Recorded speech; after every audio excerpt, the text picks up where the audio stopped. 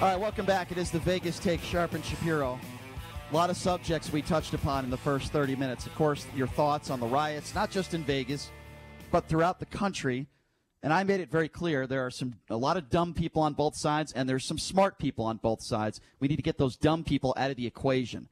And I wanted to give out the phone number because I know there's a lot of people waiting on hold that want to chime in, and this show is certainly about you. 702-257-5396 is the number to call. Now, you never know who's going to call into our show. I remember we were doing an interview with Kim Goldman, the sister to the late Ronald Goldman, in the slangs that I believe O.J. Simpson was responsible for. We don't need to get into that. But in the middle of that interview, we had O.J. Simpson's attorney call in, and that was interesting. You never know who's going to call into the show, and I know my understanding is we have Gary Peck on the line. If you don't know who Gary Peck is, he is a 13-year executive director of the ACLU in the state of Nevada. So, Gary, thanks for calling in. What's on your mind, my friend? What do you want to tell us? How you doing, my brothers? I have to admit, don't get mad at me.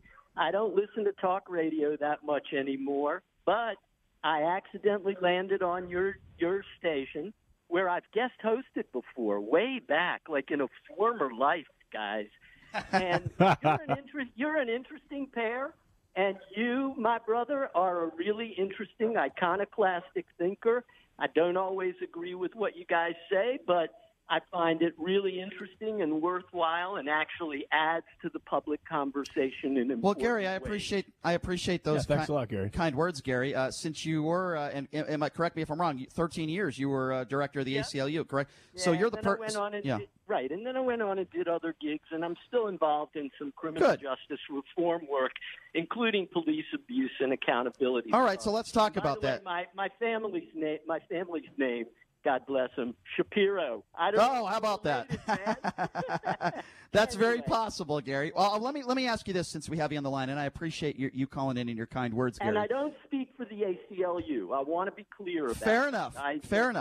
But can we all? What was your first reaction when you saw that video of this man losing his life? As you know, Gary, since you were there for 13 years, I covered the ice cream truck shooting. I covered the in Henderson. I covered the Costco shooting, and but I've seen it with my own eyes. African Americans, minorities that have been mistreated by police. What are your thoughts on that video? What do you think should happen to those 4 officers? Well, the first thing I thought of, oddly enough, was Tashi Brown, a young black dude who was strangled to death in a parking garage at a casino, was originally charged by the district attorney. Correct. My guess would be, though I don't question people's motives, I can't vouch for this, but, it just followed a tried and true formula. He withdrew the charges. He moved the case into a secret grand jury proceeding. He hired a pro-cop. I actually have a social science and law background. A pro-cop shop called Force Science Institute, which really doesn't do science at all, and has literally never found that a cop was responsible for an officer-involved homicide. Like, literally, you can look it up. They then exonerated the cop, and boy, was that during the coroner's inquest, Gary? Was that when they had the coroner's inquest? No, that was post all of that. That's the most recent, really outlandish Las Vegas case. It was an atrocity. It happens everywhere. I watched that. I heard your co-host, and I'm embarrassed. I'm not sure which of you is which, but I'll learn. This is Brian talking. Tune in. Yep. Okay. So I would just say the idea that first thing I thought of, I swear to God, I'm not making this up, was I can hardly wait for the words excited delirium to be thrown around by the cops. This is a case of excited delirium. He was going crazy and nuts and probably had drugs in him, and that's really what caused his death, not the fact that someone put his knee on his throat for 9 minutes, 2.5 of which were after he had no pulse. JD, do you want to comment on that? Because I think Gary's talking about you, because you brought up, the fact that he might have had heart disease. I brought up the results of the autopsy. Obviously, the cop had his knee on his neck for 9 minutes, and obviously the Minneapolis Police Department has a history being racist, of systemic racism. I mean, this is the same place where Philando Castile happened in 2016. The department kills African Americans at 13 times higher rate than Caucasians, which is pretty much the highest in the country. But I'm saying the reason that he's not being charged with first-degree murder is because, as of now, the preliminary results on the autopsy are saying that he did not die of, or that he may not have died of strangulation or traumatic asphyxia. Well, that's all I'm saying. Yeah, if I may, the cause of death matters, but you take the person as you find them. If he had a heart condition and someone put their knee on his throat and he died because he had a heart condition and was strangled and was vulnerable, we call it the eggshell person. Yep. That's not determinate. Cause of death is determinate. Gary, I could not agree with you more. I know exactly what you're saying, my friend. Unfortunately, I got to get to some other callers, my friend. We have a lot of people on hold, but I want to say thank you for your kind words. I appreciate you calling in and calling anytime. Okay, Gary, we appreciate you. Thank you. Thanks a lot, Gary. SB 242, look it up. The worst cop bill passed in our state legislature unanimously. I want to make it clear, I'm not partisan. Unanimously passed. It's a disgrace. It's an embarrassment. It was a PPA bill. We'll look it up. Nobody opposed it. We will look it up, my friend. Yeah, we'll check it out. Thank you, Gary. I appreciate you calling in. 702-257-5396 is the number to call. Let's go to Kevin. Kevin, you're next on the Vegas Take. Kevin, did we lose you? Let's go to George. George, you're next on the Vegas Take. What's going on? Hey, what's up, George? How you doing? Good. Doing okay. So let me just give you a few seconds of what I think about it, and we can talk about it. So first of all, the first thing she did was arrest those 4 officers right away, and I think that might have solved some of the problems, I agree. And then like me, I'm 66 years old, and I have a lot of African-American friends, and I've seen this personally. We get pulled over, and they harass him and then leave me alone. So I understand. Same with me. I've seen it myself. We're on the same page. Yep. All right. Now, then the other thing is I don't understand different governors and mayors. Can't they see what's going on as the problem's happening? They should be putting police and stuff where all those stores to protect those people that have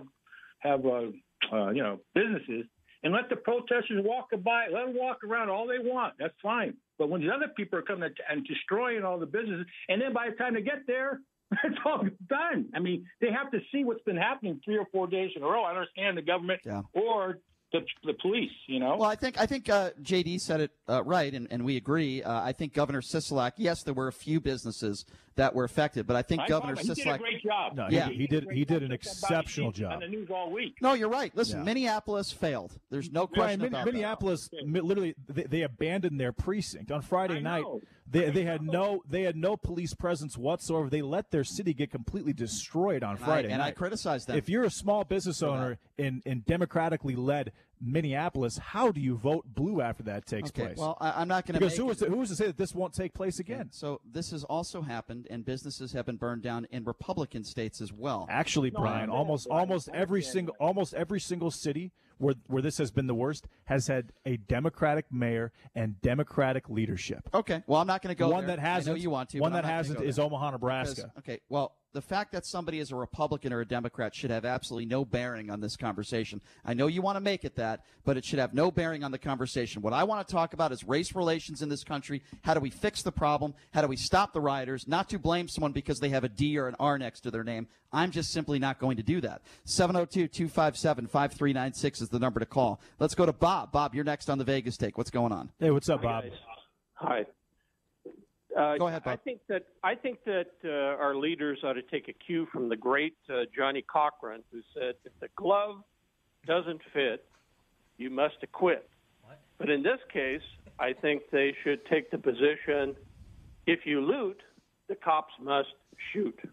So you agree with, first of all, let me just start from what you said. There's nothing great about Johnny Cochran. He got a double murderer off. If you want to call him a great person or a great mind for doing that, for coming up with a slick little term, I think your definition of great is very different than mine. I understand Johnny Cochran is dead, but so were 2 people that were decapitated by O.J. Simpson. So I'm not going to call Johnny Cochran great. That's number one. Number two, the President of the United States said a statement that was made in the 1960s by a racist police chief who was going after minorities in an aggressive manner. There's nothing great about the leader of the free world saying, if you loot, we're going to shoot. Okay, I know I'm paraphrasing what he said. There's nothing great about that, sir, with all due respect. That is inciting violence. And if you think somebody goes into a business and they steal a TV that they should be shot, then there's something wrong with you, quite frankly. You sound like that guy who had that bow and arrow.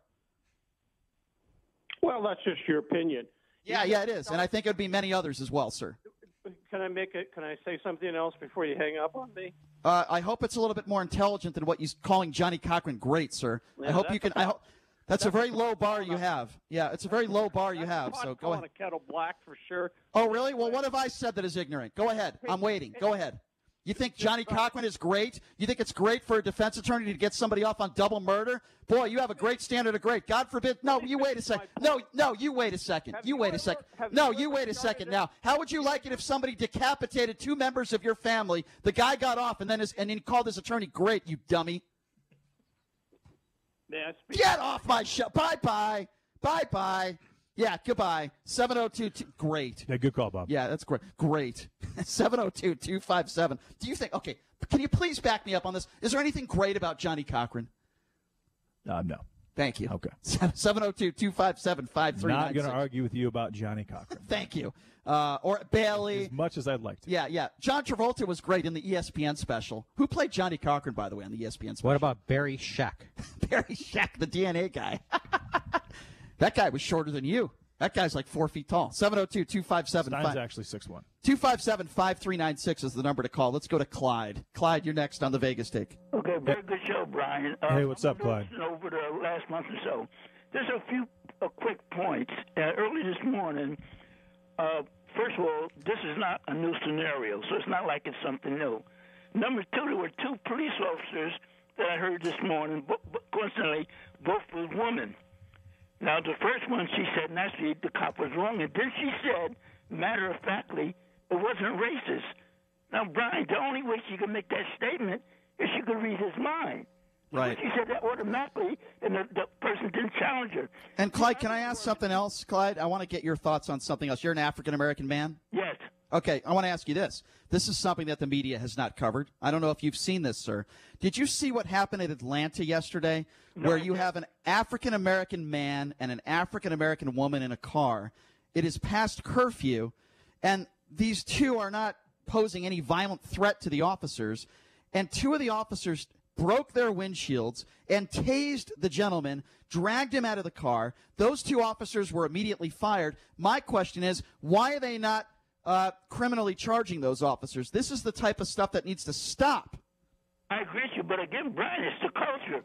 But let me make this other point with this other woman cop said. Remember, she condemned it. Then she says, well, you can't expect us to police our own police officers as though you're supposed to take a notebook and them. They know whether they're racist or not. Now, another major point here that people are into a contradiction. They can say peaceful coexistence. And you know what? What you're talking about, Clyde, what you're talking about when it comes to contradiction, you know what? Let me explain real quickly I think the laws can change to help that. We need body cameras on 24/7. I've been saying this for a decade. 24/7 mandatory, audio and video. Now, you might be saying, well, Brian, how's that going to help? Well, besides having all the evidence you need and nobody can lie anymore, what it will do is also save our taxpayer dollars, because if you have somebody that files a complaint against police that is not factually accurate, all we got to do is go to the body camera footage and see it. Audio and video. You know what? Right now, in most cities across the country, it is only voluntary. How many people at their job would voluntarily want a body camera on them 24/7? I would argue not many. It shouldn't be the police officer's decision. It should be laws that are put in place. They're allowed to put cameras everywhere, at traffic lights, everywhere. But when it's not convenient for them, that is when they don't want to put the camera on. I think in light of kind of what's happened here, you could make the argument that it should be a little more difficult to be able to join a police force. Yes. There should be more vetting. There should be more mental vetting. There should be, obviously, no different training protocols. But the pay should also be increased. I think that after a situation like this, I mean, because Derek Chauvin was one police officer in Minneapolis who murdered, whether it's first or third degree, he murdered George Floyd, and look at this massive backlash. I mean, that because these police officers, you're supposed to trust them. You call them protect and serve. You call them when something terrible is happening to you. You're supposed to take it a step to have that thought in the back of your mind that this person is on my side. I don't disagree with you, and I'll even take it a step further. And I think that police officers needs to be a more esteemed position, but with that comes a pay increase. I don't disagree with you, and I'll take it a step further. I had a conversation with a friend of mine over the weekend about exactly what you're talking about. I think every police officer should not only have a high school diploma. That's not enough because they have too much power. You have to have a college degree. I want educated, intelligent people to be police officers. Now, with that would come scholarships. If you want to be a cop out of high school, I think there should be programs put in place to give you scholarships. I think you should have to take an IQ test. I really do. And, I know they do all the background checks, and obviously you can't be a felon and be a police officer. I get that. But I do think we need to hold officers to a higher standard as far as intellect, and as far as education. Well, and this guy wasn't exactly top of the line. He worked at strip clubs. He worked at restaurants. I mean, he was. Well, he's an idiot. He was probably the lower tier, as far as police officers go. Obviously, based on the places that he was asked to protect. He should have never been a cop. We all agree on that. 702-257-5396. Let's go to Sarah. Sarah, you're next up on the Vegas Take. Hey, what's up, Sarah? Hi, I live here in Las Vegas for, 19 years, and I just wanted to say the eggs, because I've got 5 rods in my neck and 19 in my back. So if somebody threw me on the ground like him, I would be at least paralyzed, possibly dead. And not only that, I'm 10% black and 90% Jewish. So I have had several run-ins with police just as a normal person. But I had my ex-husband is somebody here in town that knew several cops and judges here in town. So he attacked me after we were divorced. And I was harassed on social media by white cops saying, oh, these are false police reports, right? All this kind of stuff. And, to where when I was going around town, I was getting pulled over for just no reason, basically. So you think it's your ex-husband and his connections to law enforcement the reason why you were harassed by police? Definitely on Facebook, because they were putting it right on my Well, let me just say that is absolutely horrible. I'm so sorry you've had to go through that. I just want to touch upon what you said to start the call. And you're right. Everyone has different health conditions. For example, there are people with heart conditions out there, and if they're tased, they could die. And by the way, that has happened before. Now, listen, I would rather have a police officer tase somebody than shoot somebody, if possible. But I totally understand your point. We cannot focus on George Floyd's health conditions. We need to focus on what the officers did that put him in that position. Correct. Yeah, because when I heard that, I just thought, we can't be focusing on that at all, because if you saw me walking around, it's not like I'm on, it's been 5 years since the surgery. So it's not like I'm in a walker or anything like that. You wouldn't know unless you saw all the scars on my neck and back. Sure. And real quickly, you wouldn't see it. Yeah, well, let me just I know exactly what you're saying, Sarah. Let me just say this. I'm sorry that you've had to go through that, and I think that's a perfect example of, yes, we're talking about minorities. Yes, we're talking about police brutality and how they treat minorities, but it's not just minorities. It's also other people out there like Sarah. Police can also mistreat others. Just because you're not black doesn't mean you can't be mistreated by police. One time in about 2014, I was taken down by 3 police officers. I was in a chokehold. I had to yell at somebody that I was with to get this thing on camera. And I think had they not gotten that on camera, the chokehold wouldn't have stopped. I'm telling you that there is some truth to the fact that there are some police officers who just weren't great athletes in high school, who have a little insecurity or they have a chip on their shoulder that they'd like to, I guess you could say, express on some people that they're dominated under circumstances. Wait a second. If that's the case, why is Stein not a police officer? There are some police officers that do become police officers so that they can just do things like that. I'm going to tell this story real quickly because I know we got to get back to the phone lines. 30 seconds. I was on a date. I was following my date to a sushi restaurant. I was pulled over on Tropicana. The cop said, "Give me your ID." I said, "Officer, I don't have to show you my ID until you tell me what I did wrong. Can you please tell me what I did wrong?" He says, "Get out of the car." He grabs my shoulder. He pushes me out of the car forcefully. He puts my hands behind my back. He puts handcuffs on me. He tells my date to go home. I don't know what else he said to her, but she left. I don't blame her. And then after 5 minutes... Probably didn't take much convincing.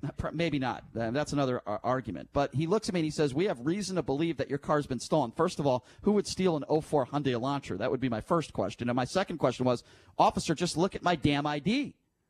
It's my car. It's registered in my name." After being handcuffed for 10 minutes, and I didn't resist. If I resisted, who knows what would have happened? Maybe if I was black, maybe he would have done something else. Maybe he would have tased me. I don't know. All I know is the officer was a son of a bitch. And that guy should not be a police officer. If I ever saw him again out of uniform, I would tell him that. 702-257-5396 is the number to call. Let's go to Wayne. Wayne, you're next up on the Vegas Take. Hey, what's up, Wayne? Hey, good morning, you guys. This is interesting. I'm liking this morning. It's good conversation. A couple weeks ago, I got on the radio with you two, and you said that if I'm convincing enough that if I was telling the truth, you kind of want to hear it again a little bit.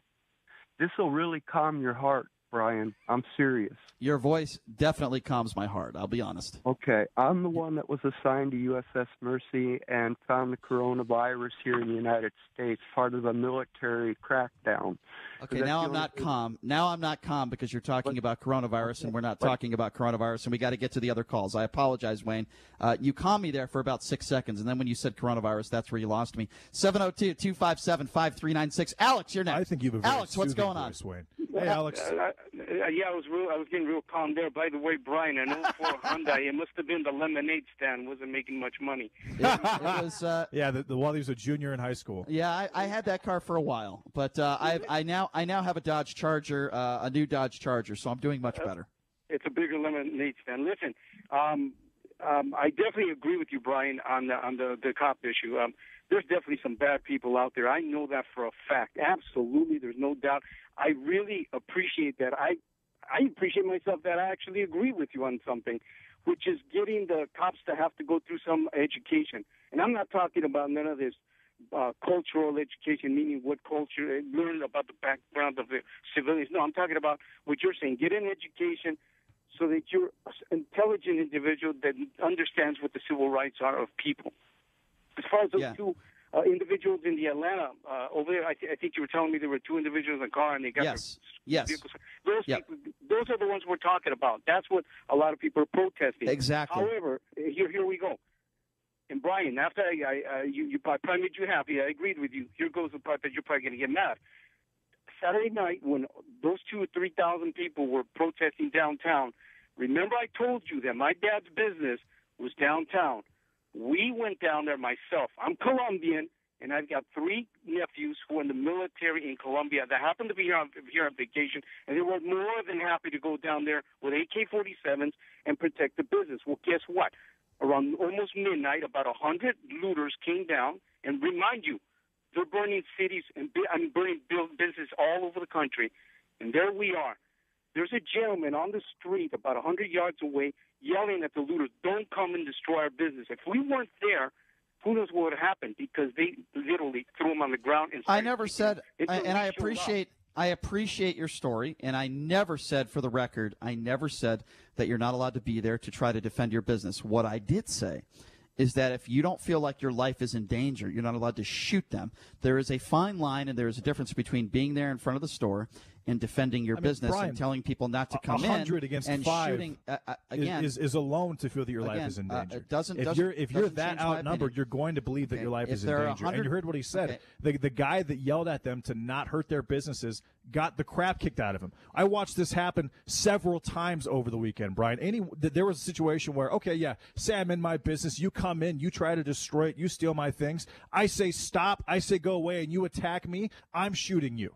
That's how it works. That's how it should work across the entire country, Brian. Okay, so if there's 100 people going into your business, you can't just spray them with an AK-47. That's not what the law says, but we'll get back to that a little bit later. But that's specifically what the law says. Speaking of the law, and again, Brian, there's a major difference here.